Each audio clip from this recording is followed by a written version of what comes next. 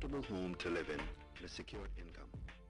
We want to see our children go to school, graduate. We want to let them be empowered and be able to provide them a financially stable future. Whether we are there to see it through or not, it is still our responsibility to make that dream come true.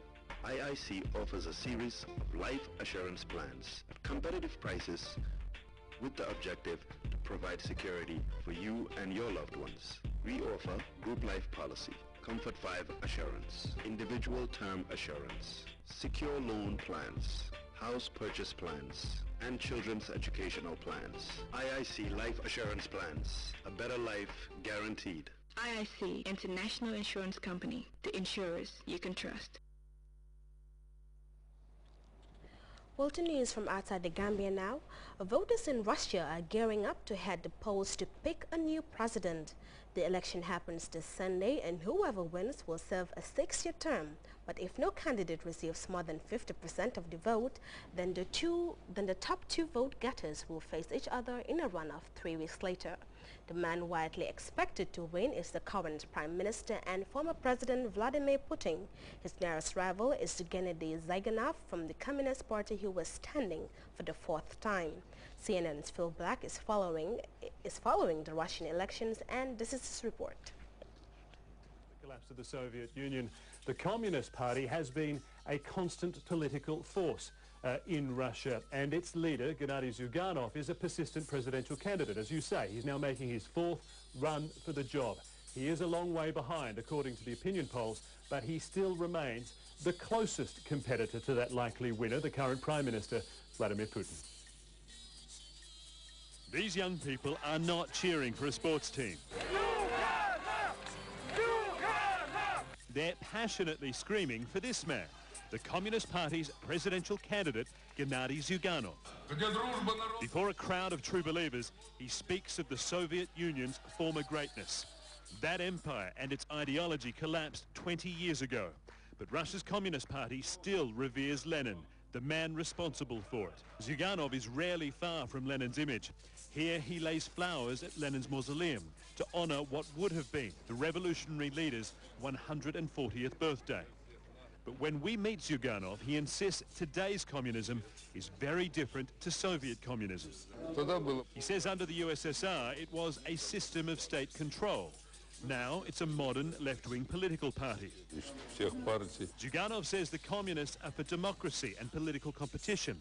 He says he wants a coalition government. He believes in an economy that is pro-business, but he also wants government control of big industries like agriculture, oil and banking. His message appeals to those who fondly remember the USSR. This woman says Zyuganov will revive Russia. He's been criticized for not modernizing and attracting more young people, but there are young faces in the crowd.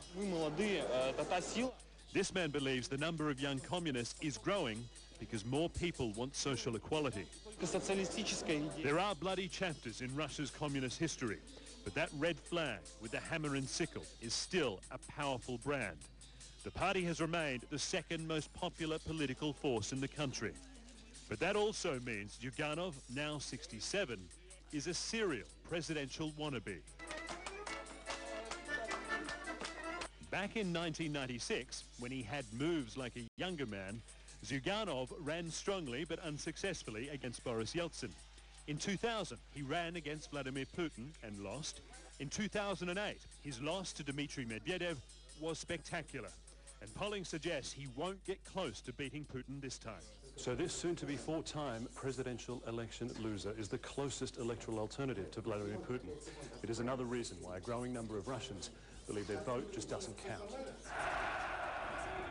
Zyuganov never joined the recent crowds of anti-Putin protesters demanding political reforms and fair elections, but he says he supports them and has even suggested some of their leaders could serve in a communist government. That would be very different to Russia's last experience with communist rule. It's just not likely to happen. From Russia to Syria, the UN Arab League envoy Syria, Kofi Annan, has set his agenda on bringing to an end months of sickening bloodshed in the country. The former UN Secretary General has called for an immediate cessation of all violence and the opening of all humanitarian channels for aid agencies to reach desperate civilians. Meanwhile, the heavy pounding of the opposition stronghold of the Baba Amir district of Homs by Syrian government forces is mounting. We have details in this report. A week after Kofi Annan was appointed the United Nations International Envoy to Syria, he says he hopes to visit Damascus with a clear message. The violence must stop and humanitarian aid agencies must have access to the population. There's a need for dialogue between all actors in Syria, and that is what we would want to try and push as soon as possible. This appears unlikely in light of events in Syria. Syrian forces have forced the resistance out of the Baba Amr district of Homs. The cities of Hama and Deraa are still under Syrian army attack. As the Syrian army continues to punish civilians in Syria's besieged cities, rebel army forces from the Free Syrian Army continue to resist and recruit deserters from the regular army.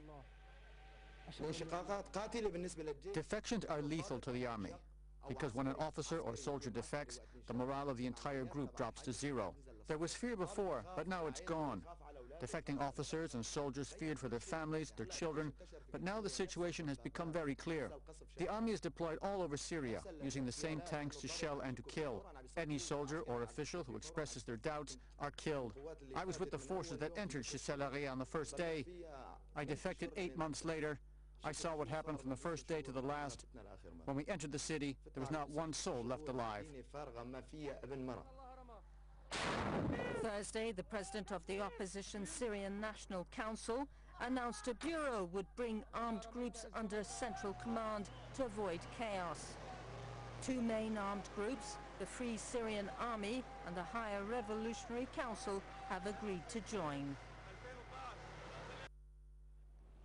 Straight with sports, following the Gambia's shocking 2-1 defeat to Algeria at the Independence Stadium on Wednesday, the Minister of Youth and Sports has said that it is time to better restructure Gambian football. The minister, who watched as the Gambia tasted defeat on home soil for the first time in 5 years, maintains that the fight will continue. Here is an excerpt. We've all come out here to win. You know, but we wanted to win by many goals, not even by one. So losing is very bad. Nobody likes that. We feel very bad.